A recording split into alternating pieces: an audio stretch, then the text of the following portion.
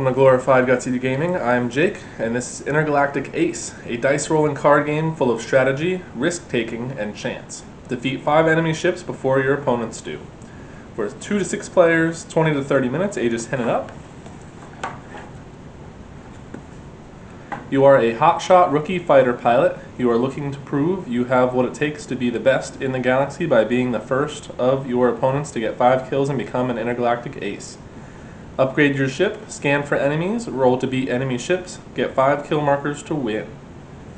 Each player gets their own laser cut ship to keep track of stats. Use upgrade cards to take your ship to the next level. Use a scan to see what dangers lie ahead, or save some time and go to battle without scanning first. Roll high to beat ships. If you roll too low, you could take serious damage and even lose kills.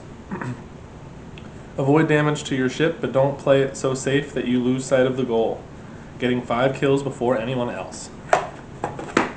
So this says 2 to 6, but I know that there are some player expansions you can buy for just a couple more dollars a piece. There's 3, so it does go up to 9 with expansion. And this is a prototype copy, so it is not completely finalized, but this is likely pretty close based on what I know. So we've got our rule book with a really cool bagpipe looking ship, and the same kind of stuff here gives you more scenario. The year's 2311, and it just goes through the basic setup. I've already read all this on the crowdfunding page, so it just goes into detail about some stuff, so I'll talk about some of that as it goes. So we've got, I'm going to just pull out the big stuff now.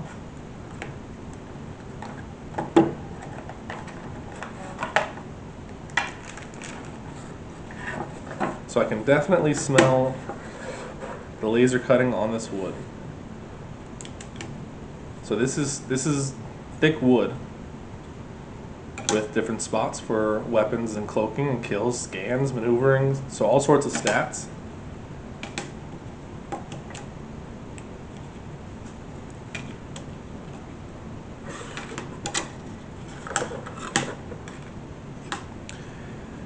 And I'll pull that back down because we're going to be putting the pegs in to mark our spot. So if you have cloaking 2, you stick it in one of these pegs in where it goes.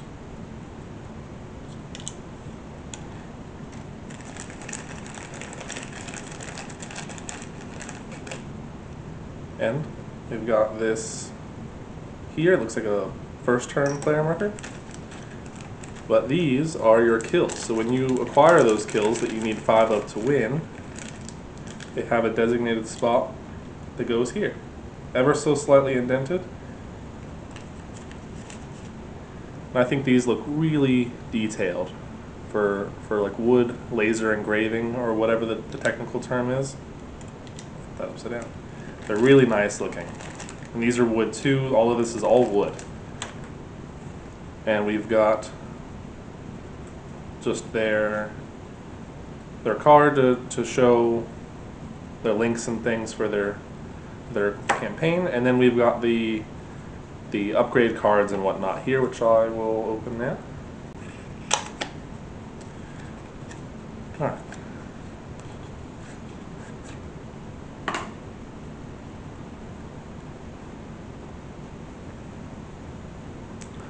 Alright, first we have, these are kind of like reference cards telling you how fighting an enemy works and what the outcomes are based on dice rolls and whatnot. And then turn order stuff, telling you your 3 possible actions, which are upgrade, scan, or fight an enemy. So there's a couple of these. And then starter cards, these are your starting stats for your ship. So in this instance you get 4 weapons, 3 cloaking, and so on. And then there are upgrades that you get to also add, and that you can, when you upgrade, you can choose to upgrade.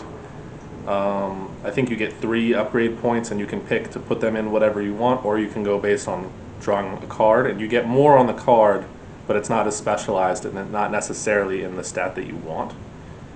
But so this one will upgrade your speed, fuel, and shields. And then we have the enemy ships that you're trying to defeat in order to get 5 kills to win. So I'll go through all these because they have different art. This is the pillbox. I think the shape is kind of interesting. I wish the lettering was not there, but it's got different stats here, and you have to be, in order to win, or to even fight the ship, you have to have 3 stats that are the same or higher.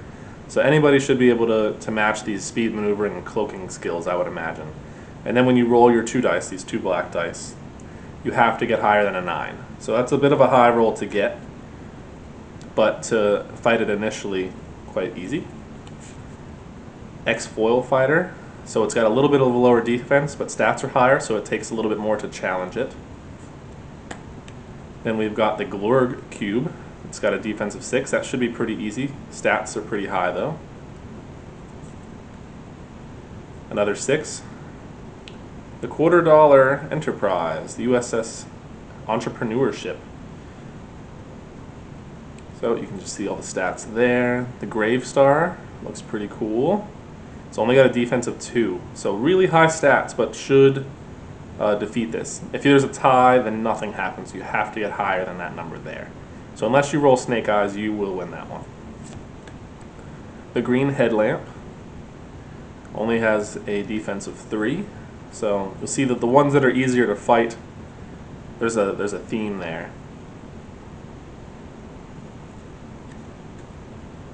Space Car Time Machine. We're going back to the future. Then there's that the floating Scotsman that was on the rulebook that I talked about liking. I think that looks really cool. Looks like a cool design for a ship. The Turtis looks like a portal going, accepting a porta potty. And the Millennial Falcon looks like a big phone. The Cling Wrap Destroyer. I think this is a really cool looking card too. This one and the Scotsman I think are my favorite. And then there's a couple cards that let you fight an opposing player. And anytime you fight an opposing player, their defense is 7, so it's kind of right in the middle. And the stats you're comparing, or the stats you're using are the actual player stats that you're fighting. If you win, you steal one of their kills. And if you lose, they steal one of your kills. So there's equal risk and reward for both players, unless one of them doesn't have a kill. And if neither of them has a kill, then I'm not sure what they're fighting for. And this one I didn't actually know about. I didn't see this in the rules. Resurrect an enemy ship from the discard pile. That would be fun. Alright, so that is all the cards and everything in and on the box of Intergalactic Ace. Thank you for watching. Goodbye.